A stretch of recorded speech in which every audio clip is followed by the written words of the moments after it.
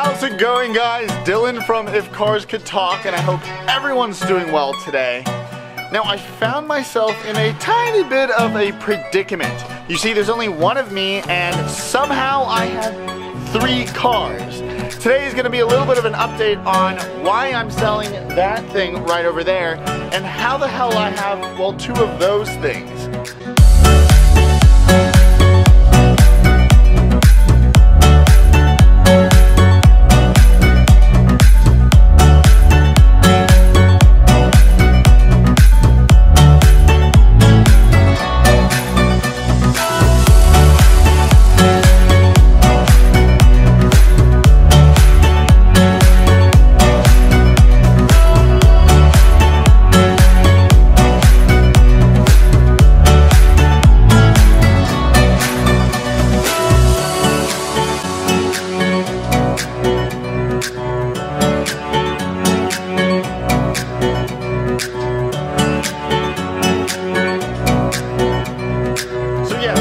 Quite sure how it happened, but I technically have like a mini car collection right now, and all of them are very different. I have a classic, I have an electric mini midget car, and I have James Bond's Aston Martin, which is pretty cool combination. But again, I don't really need all of these things. Then need is a strange word, isn't it? We need oxygen, we need water, we need shelter, we need food. Actually, maybe I do need it. Yeah, I need cars, actually, to survive. That's what makes me happy. And I think I just had a small blackout, and this ended up happening. Now, just to walk you through, before I tell you why I'm selling my Aston Martin, or why I have to sell it, I just want to tell you, first of all, a little bit about each car, why I have them, and how I got them. Now, to start off, let's go to my smart car. Alright, so this is the Smart. It is the fully electric version. They dropped all the gasoline ones. This is my granola sandal, tree-hugging, earth-saving vehicle right here. And it's really quite a bit of fun. It's a full convertible. I've murdered it out with the taillights, the script, whatever it is. I've got a quirky little license plate too. And it's quite a cool car. It's full leather interior, and this is actually my most modern car, ironically. I feel like I'm spoilt in this car because I have Bluetooth, I have seat heaters, all these things, which, well, let's be honest, the Aston and the Porsche do not. And really, this fulfills kind of a daily for me. I can't take it on long trips because it has terrible range issues. But it's a really fun car. People either laugh at me while I'm in it because I'm quite a tall individual. But at the same time, I feel like I've got the whole world figured out when I'm driving it because it always makes me smile. God, I'm a little big for this. This is what safety regulation bumpers are. They're for people with big butts, not for crash safety. But anyway, I have a little bit of a confession for you. Now, you guys know I'm not a big vlogger. I don't really like seeing my face on the camera. It's not that I hate my face. I'm just not a narcissist, so I'm not a great vlogger from that point of view. I like to talk about cars, but at the same time, we all kind of have a relationship together. You guys are, you know, if you're watching me, we're almost friends, and you deserve to know about what our car situation is. Maybe not what underwear I'm wearing, but the car situation. Now, I have a confession, as I mentioned. I have bought this vintage Porsche from my pops. It's a car you guys all know. It's been on Seen Through Glass, it's been on Smoking Tire, and it's been in a lot of videos. And originally, a while ago, I said I was going to sell it, and I just can't. I absolutely love this thing. It's a Turbo S Silver Rose, not to tell you how special I am or whatever it is, but basically just to walk around it quickly. They made 1,000 Turbo S's for 1988. Has all these race components, bigger turbo, adjustable suspension, all these things. I've gone through it, but the Silver Rose also has this color interior, and I've got to get it fixed a bit, and the paint. This is, for me, is going to be my fun car. This fulfills my soul, because as I said, I'm selling this. And so this is really what I wanted in the meantime. It's going to be something that I can work on. It's going to be something that's going to make me smile. It's going to be a manual, which I always need a manual in my life. In fact, this is the car I learned manual on. And it's in pretty good condition still, but it does need a little bit of love. But I ended up buying it because, you know, I thought it'd be a shame giving this to anyone else. Obviously, they haven't climbed yet as much as I want. 944s are still going to go up because all the 911s are bought up. It's turning into a really long segment, sorry. But It's just a car that does it for me. I love the 80s, and they made 381 of these. So I think it's a car that will be fun to sit on, and it's a car that fulfills me in many ways. And look, it's a classic car. How cool is that to be in your 20s and drive something from the 80s? So it's honestly a lot of fun from that perspective. So this is my new car, and this fulfills the gap that this is going to leave. Let's go on to why the hell I have to sell it.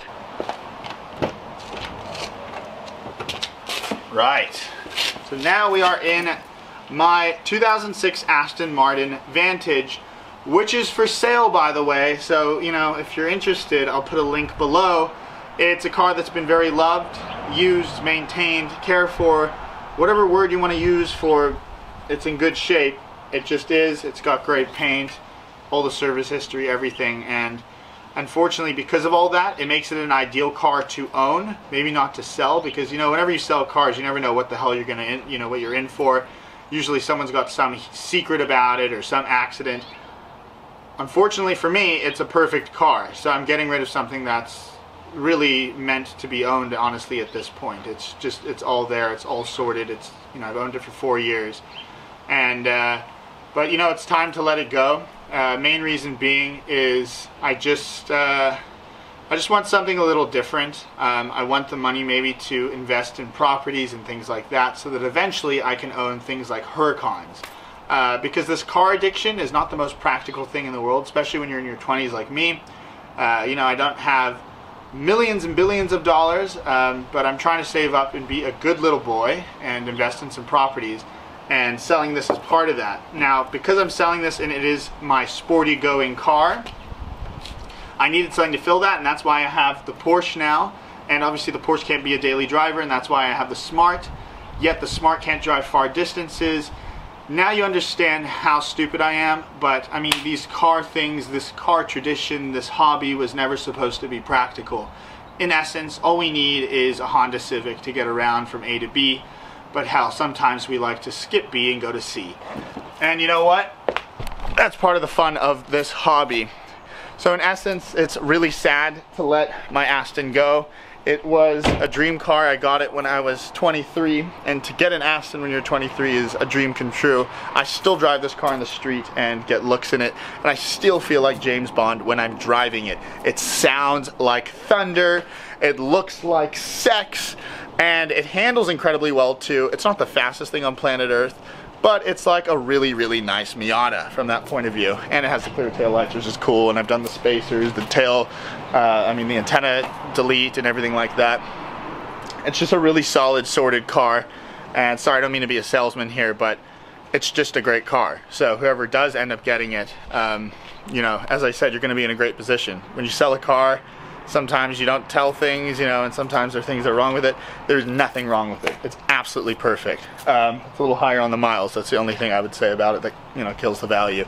Anyway, I'll put a link below for that. But basically, this is my car situation. I don't know how it came to this, but I literally have 3 hunks of metal, and it's pretty crazy. I'll walk around this as well real quick. Not much of a trunk, but no curb rash. Look at the paint. It's been fully ceramic coated. And I'll show you the interior. Fully leather. And most importantly, it's manual. So yeah, it's a solid car to look into. But anyway, that is my car collection. That's a bit weird to say. Alright guys, now before we say goodbye to the Aston, I thought it'd be kind of cool, since I have gotten myself into a bit of a situation with all these things, I might as well take a picture with all these things. I thought it'd be quite cool to just have them all lined up, and we'll have my mug in front of them. So let's move all the cars and get them in one spot. So we have them all lined up right now. We're just gonna move the Smart a little over the left. Here, come a little left. But that looks so cool already. You're going right. Oh yeah, no, that's actually good. You're smart. Yeah, reverse like that. Smart. Yeah, keep going. Now straight. Perfect. Maybe leave it like that. Actually, come a little forward. Yeah, perfect. Yeah, this looks sick. With the Aston, the Smart, and the Porsche lined up. How the hell did I get in this situation? This really looks pink right now in this lighting, by the way. Silver rose. Big thank you to the Broham for doing it. So that is it. A bit of a short video today, a bit different as well. Didn't tell you any, well, car stories, which I usually like to stick on. But hell, at least it wasn't a 5 things, because that's just a bunch of bull. Anyway, guys, I hope you liked it. I hope you like the cars. Let me know what your favorite is, or what you hate, or you know, what you're excited about. This is going to be a nice project car as well. Maybe I'll do some videos with that. But we'll get back to the car story soon. I just wanted to give you guys an update, let you into my life a little bit here, and God, my arm's getting tired. And yeah, so anyway. If, what do I have to say usually? Oh yeah, if you want to see what type of equipment I use, Amazon links below. If you want to see more things on, well, where I'm on, or what I'm on, I can't speak today. I'm of course on YouTube, Instagram, Facebook, and Twitter.